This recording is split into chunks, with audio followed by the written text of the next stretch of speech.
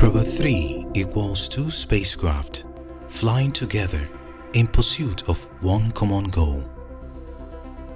Proba-3 is going to emulate the principle of a total solar eclipse, because what Proba-3 wants to do is to study the outer part of the Sun's atmosphere, so the solar corona.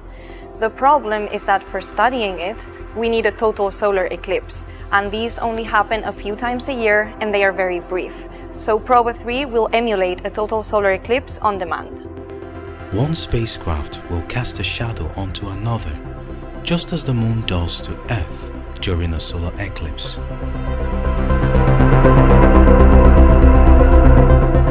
In the very beginning, still like 20 years ago, when I first time heard about Proba-3, I said, wow, this is really something to be done. Moving at kilometers per second, the pair need to hold position precisely, down to the width of a fingernail. Proba-3 is exactly the kind of mission where ESA excels. It applies advanced technology to gather new science while trying out a wholly novel way of operating in space.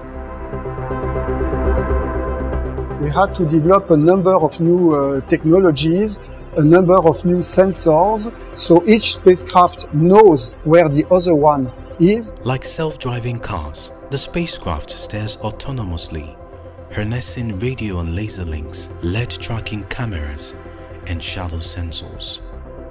In the end, the proof that our technology works well will be in the quality of the data, opening a window onto a crucial part of the solar system that is usually hidden from us.